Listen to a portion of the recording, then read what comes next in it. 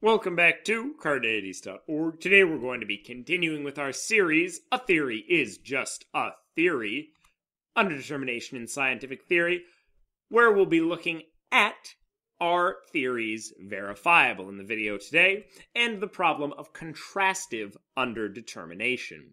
If you haven't watched the previous videos in the series, I would highly suggest you do that. They pose a few different problems, but also give kind of a little bit of a groundwork from where we're going to be going with this new problem. So, before we get started, let's talk about what we're going to mean by verifiable, because it seems to me there's some different definitions floating around out there. For this, we're going to be talking about something is verifiable if and only if it is able to be shown to be true via experiment. Or, in other words, using the terminology we've been using for this video series, a particular theory is perfectly determined by the body of evidence. So, there's no other theory that is also determined by the body of evidence, so each theory is underdetermined by the body of evidence. In fact, only one theory is determined by the body of evidence if a theory is verifiable. So, last time we were talking about holistic underdetermination. This was saying that we take a set of beliefs and show that responses to new evidence are going to be underdetermined. In this video, we're going to be talking about contrastive underdetermination, which takes a set of evidence and shows that one theory is not the only theory that can be supported by it, that more than one theory can in some way be supported by it.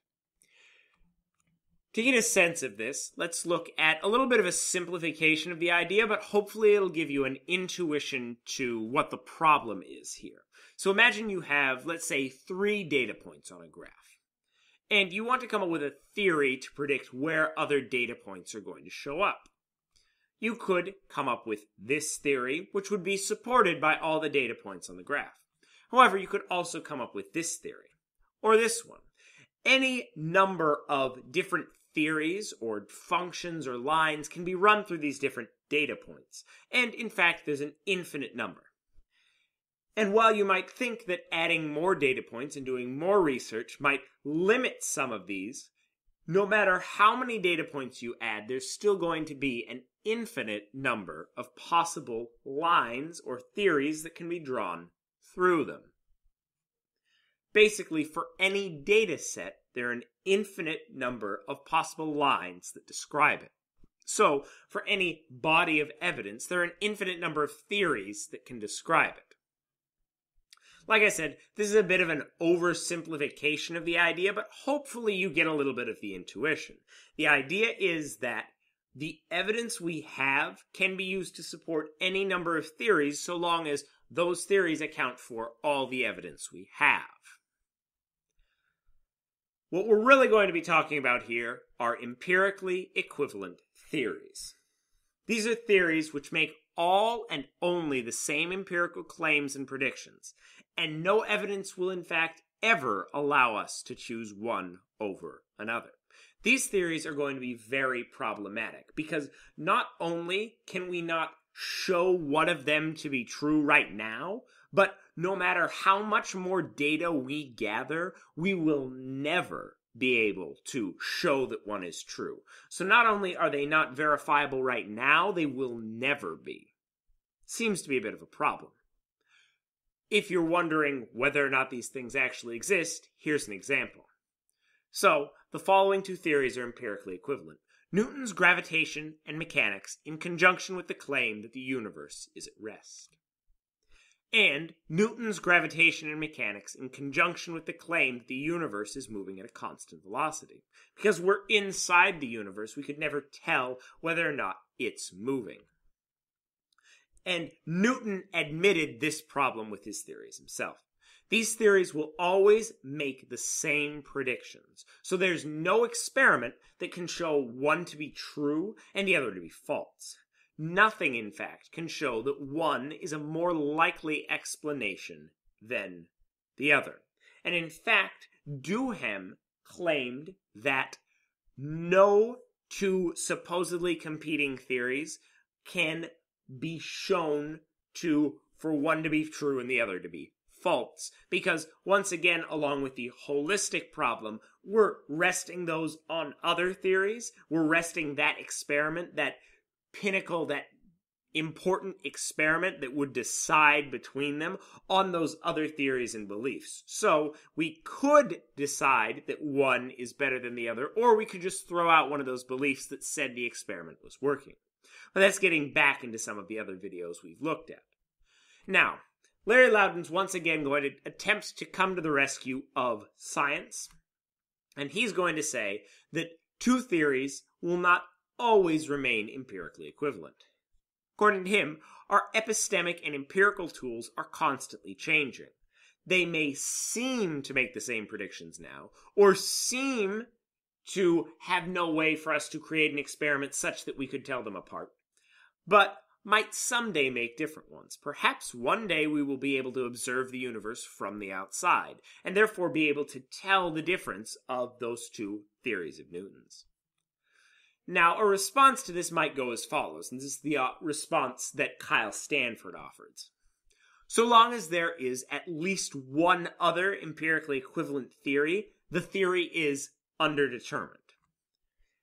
Well, perhaps we might find some way to tell apart the two theories that seemed empirically equivalent at the time. That doesn't mean that we will not be able to have at least some or at least one empirically equivalent theory to each and every one of our theories.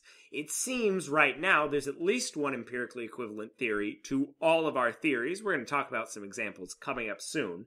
And so there doesn't seem to be any reason for us to believe that one day we will have a perfect set of theories that don't have any empirical equivalence, even if specific ones might at some point be proven not to be there. So, Ehrman is going to offer some great examples of theories that we have right now in science that have empirical equivalence. At least two genuine cosmological theories have serious, non-skeptical, and non-parasitic empirical equivalence. The first essentially replaces the gravitational field in Newtonian mechanics with curvature in space-time itself, while the second recognizes that Einstein's general theory of relativity permits cosmological models exhibiting different global topological features which cannot be distinguished by any evidence inside the light cones of even an idealized observer that lives forever. Basically, Ehrman has gone and found specific, empirically equivalent theories to our actual cosmological theories that, as he notes, even by an idealized observer that lives forever, there would be no way to tell the difference. This seems to be quite a problem, at least for some of our theories that have these empirical equivalents. But perhaps you say that, well, maybe not all theories do. Well, I'm not going to be constrained by non-skeptical versions because I'm a skeptic. That's where I live. So we're going to look at some of the versions that Kukla offers. According to Kukla, for all theories T, we can generate other empirical equivalent theories, such as T prime. The observable consequences of T are true, but T is false, or T double prime. When observed, the world behaves according to T, but when not observed, it behaves in some other way. All three of these theories are empirically equivalent, and no experiment we can do will be able to show that one is better than another. These exist for any and all theories, and every new piece of data that confirms T, every piece of evidence that confirms T confirms them all. So none can be shown to be true. None can be, by our original definition, verified. Therefore, any new data confirms empirically equivalent yet contradictory theories. No one theory can be shown to be true, or even more likely to be true. Only that it is one of a set of theories that is confirmed by the evidence. we cannot show that any one of those theories is more likely, because every piece of evidence that we have shows that they all could be the case. And the only way we can decide between them is through irrational means, as we talked about in the last video. That was our theory's verifiable contrastive underdetermination. In our final video, we're going to kind of wrap up a lot of the things that we've talked about, ask the question, are our theories correct, and talk a little bit about transient underdetermination.